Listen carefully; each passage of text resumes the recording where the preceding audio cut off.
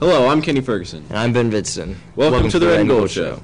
This weekend is the Lord's Festival. The rock band will be playing on Saturday night from 7:30 to 11.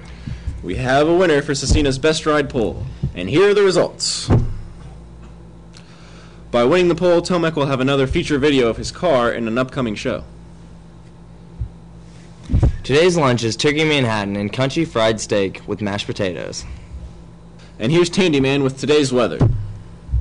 First day of fall. It's partly cloudy with the current temperature of 77 degrees. The high today is going to be in the mid-80s, and the low today is going to be in the mid-60s. There's a good chance it's going to rain today, so if you have a car, you might want to go roll your windows up. But for tomorrow's weather, it's going to be a breezy, hot day with a high of 92 degrees. Back to you guys. Also, a very happy birthday to Lydia Cummins. Reporters Austin Wilson and Chris Jackson caught up with the volleyball team. Volleyball has been one of the most successful sports here at Scecina, and senior Neely Marks feels the pressure to keep their winning ways. I've thought about it a few times, but we actually are good this year, despite what our record shows. We actually are as good as we're supposed to be. Team chemistry is one of the most important aspects of volleyball. It's actually really good. It's like the best I've had all 4 of my years. We hang out outside of volleyball and we're all friends.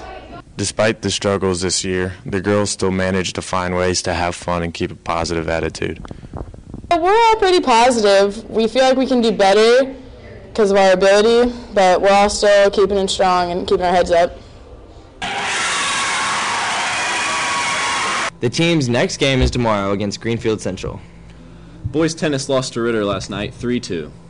Freshman football won last night as well. So that's the news. I'm Kenny Cakes. And I'm Viddy Cent. Keep it fresh.